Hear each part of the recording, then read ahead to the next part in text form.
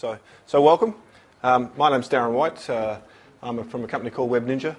As you can see, we do a couple of products, and what I wanted to talk about today was maybe some entry-level stuff in terms of how you go about maybe getting an e-commerce store established. Talk about some of the stuff that we do as a specialty. Give you a couple of examples of some sites that we've done as well, and obviously happy to answer some questions and all that sort of stuff when we're finished that you might be interested in knowing a little bit more information about. So, a little bit about us and what we do.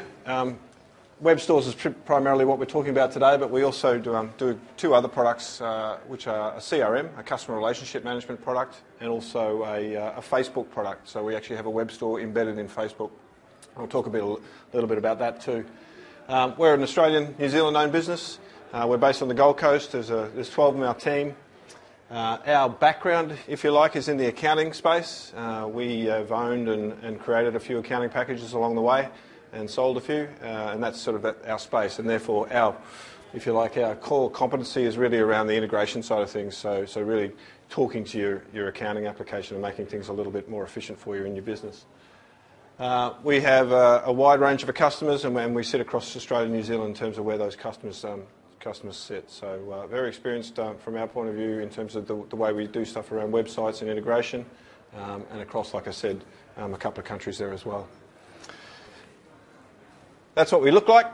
That's the Ninjas, a number of different ones up in the Gold Coast, like I said, all involved in all sort of aspects of the business, primarily around obviously project management, putting sites in, putting sites together, supporting customers, and obviously in the sales process as well. So I want to work through just quickly what I sort of call the mechanics of putting a site together. So in other words, starting a site off, what are the things you need to think about, and not go into too much detail, but give you some ideas around it at least. Has anyone here got a current e-commerce store? No? No? Charles? Some clients do, yeah. No, that's okay.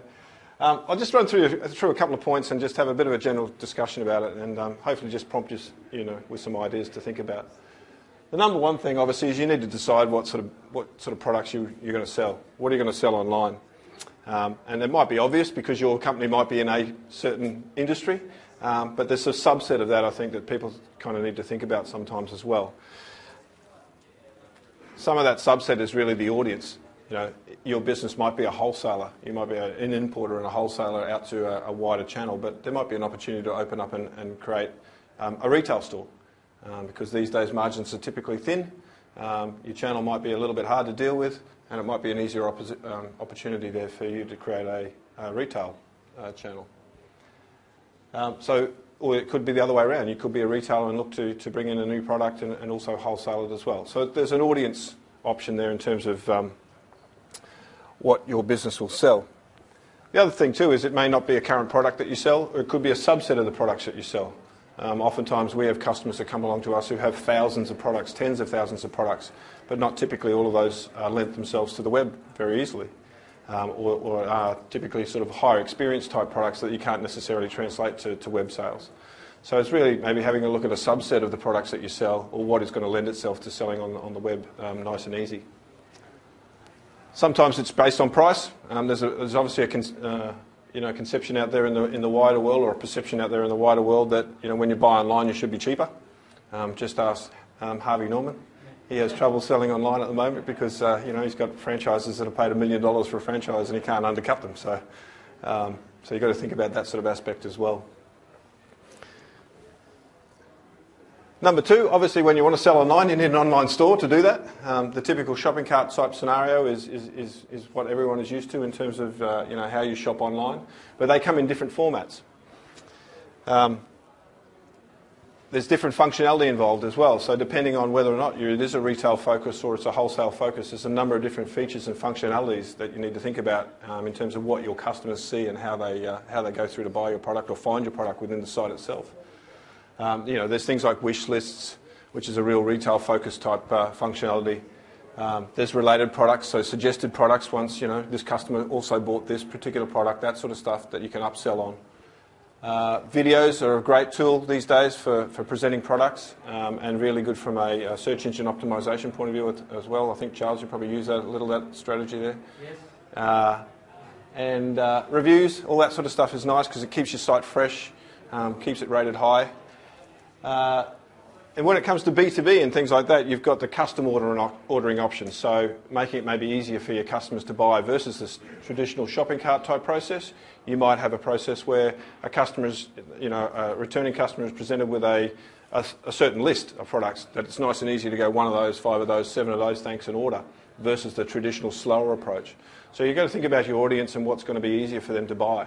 And again, obviously, it depends on the type of channel you're going for, whether it's a retail or a B2B type situation. Next, obviously, the second most important thing, I suppose, is the design and the look and feel of the site itself. A lot of people that we do business with, have a designer that they prefer, have someone who's used or done their branding for a number of years and does have some web design skills, and therefore, provides us with a design and we code that up. Or, you can use a template. There's a lot of templates out there in the wider world that you can get quite quickly and easily based on something that you like the look of. So there's a couple of different options in terms of that way that design comes together.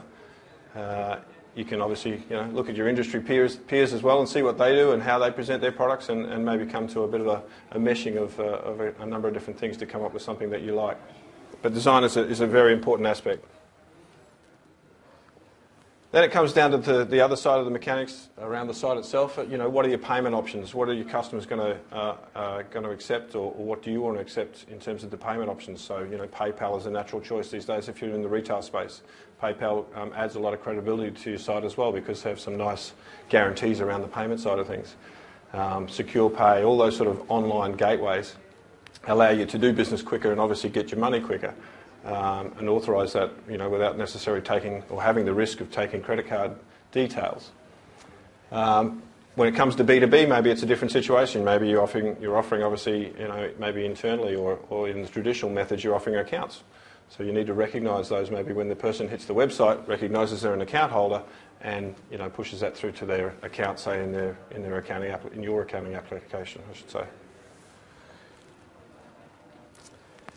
Blogs and news feeds, again, Charles will probably agree with this. That sort of stuff keeps your site fresh, keeps the people informed when they come to your site, but it also obviously helps you with your searching criteria as well. So the more sort of content that you have that's fresh and all that sort of thing around your website, the more need it is, or the more reason that Google's spiders and all those things will come back to your site, look at your site, and hopefully get you a bit of higher in terms of page relevance, searching and things like that. So all those things are obviously ongoing maintenance around your site, but there's a reason for it. It's not just about people reading your blog, it's also about Google finding your blog and doing something with it as well. Oops. I guess the most important thing that we sort of stress for people is make it easy as you can for your customers to buy your product. So don't put hurdles in the way, and that's a little bit of what they call site optimization. Or conversion rate optimization. So you can get people to your site, and someone like Charles's firm here, he gets people to sites. They optimize and do search engine optimization and get people to sites. But when you get them there, you want to convert them. You want them to buy.